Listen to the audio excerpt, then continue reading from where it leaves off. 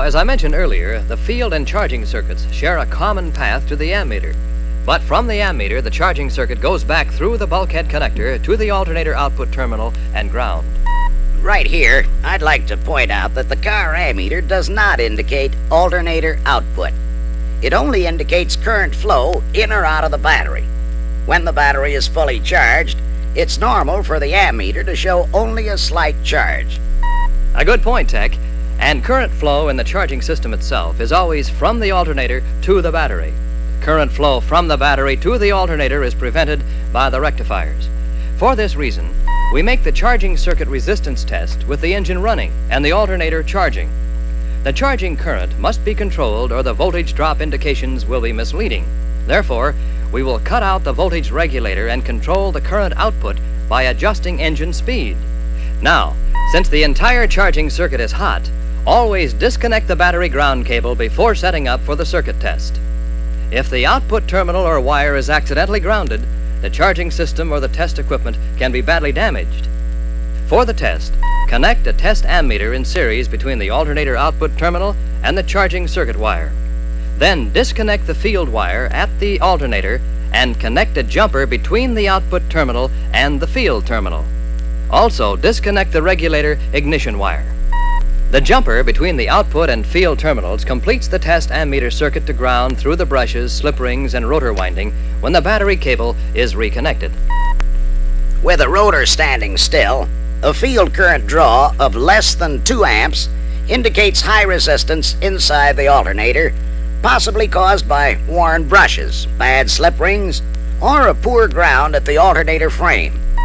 If the reading is more than 3.5 amps, it means you may find an internal short in the insulated brush lead or in the rotor winding. Now back to you, Larry. Okay, Tech. If the alternator field circuit resistance checks out, we can complete our charging circuit test hookup. Connect the positive voltmeter lead to the charging circuit wire along with the ammeter lead. Clip the negative voltmeter lead to the positive battery post. Start the engine and adjust the speed to get 10 amperes on the test meter. The voltage drop should not be more than 0.3 of a volt. If the drop is higher, you'll have to check all circuit connections. If resistance in both the field and the charging circuit is okay, you're ready for the alternator output test. The test specs call for a specific current output at a specific speed. Right, Tech. For the output test, the voltmeter is connected across the circuit to the charging circuit wire and ground. The regulator remains disconnected from the circuit, and we leave the test ammeter and the field jumper connected, as in the previous test. Connect a carbon pile across the battery to provide an adjustable load, so we can maintain the voltage specified for the output test. Adjust engine speed to exactly 1250, and load the battery with the carbon pile to get exactly 15 volts on the voltmeter. Then read the current output. Be sure to remove the carbon pile load from the battery as soon as the test is completed. The engine speed and voltage specs are the same for all of our alternators, but the current output is not. Your service manual gives you the right current output specs for the alternator you're testing. What if the current output isn't within specs? You'll have to remove the alternator for a bench check. Right now, we're ready for the voltage regulator test. For the voltage regulator test, we first remove the field jumper and reconnect the regulator field wire to the alternator field terminal. We also reconnect the wire removed from the regulator ignition terminal.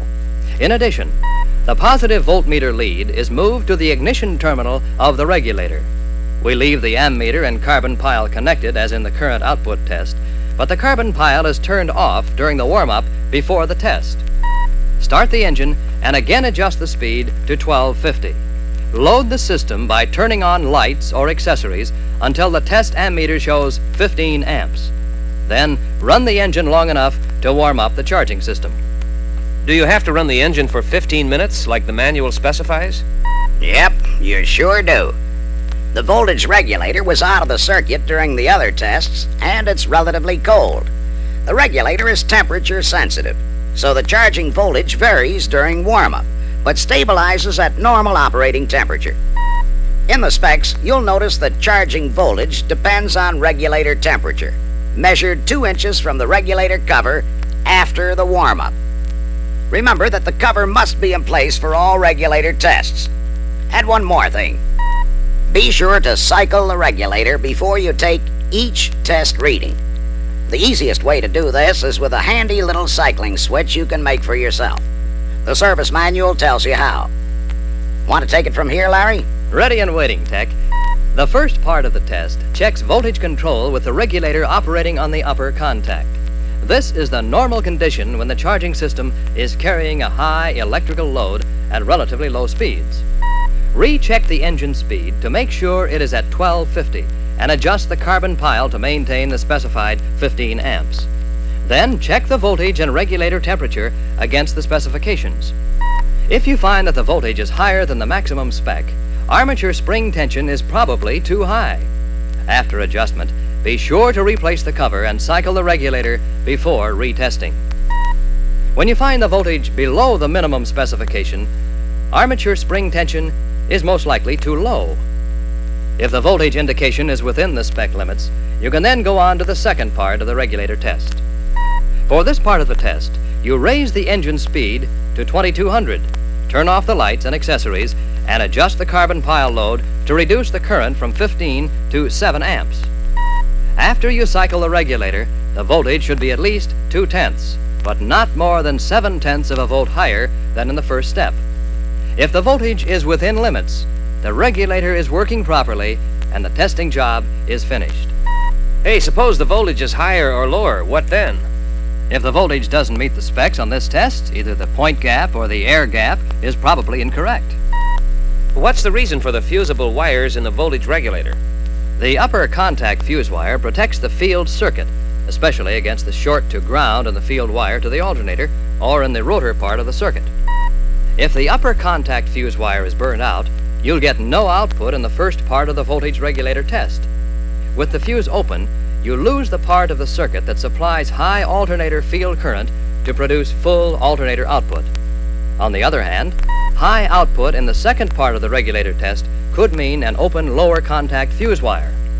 And that's my story on charging system diagnosis, unless you have some questions. Just one, Larry. When are you going to give me a lesson on the new insulated brush alternator and the electronic voltage regulator? It just so happens that this month's handy-dandy reference book includes detailed instructions for testing the new alternator and regulator. However, we can take a minute or two right now to explain why the test hookup for these new charging system units is different. How about it, Larry? Sure thing, Tech. In the first place, in a conventional system with electromechanical voltage control, the regulator is connected into the field circuit between the insulated field brush of the alternator and the positive battery post. The grounded brush completes the field circuit to ground. In the new insulated brush alternator, both brushes are insulated. The former ground brush is now an insulated positive brush which connects directly to the rectifier heatsink. This means there is always a direct connection between the positive brush and the positive terminal of the battery. The new electronic regulator is connected to the field brush, but this has become the ground side of the field circuit. In other words, the new regulator is still in series with the rotor, but it's now in the negative side of the field circuit instead of the positive side. And that's why the two types of alternators and regulators are not interchangeable. Also, when checking the new system, the jumper used in the current output test is connected from the field terminal to ground, instead of connecting it between the field terminal and the output terminal. Of course, the new regulator can't be adjusted or repaired, so servicing and testing that part of the charging system is greatly simplified.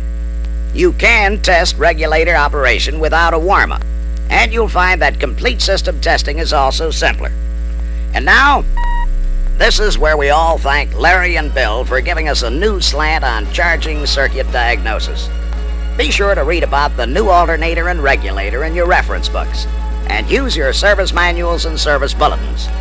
See you all at the next meeting.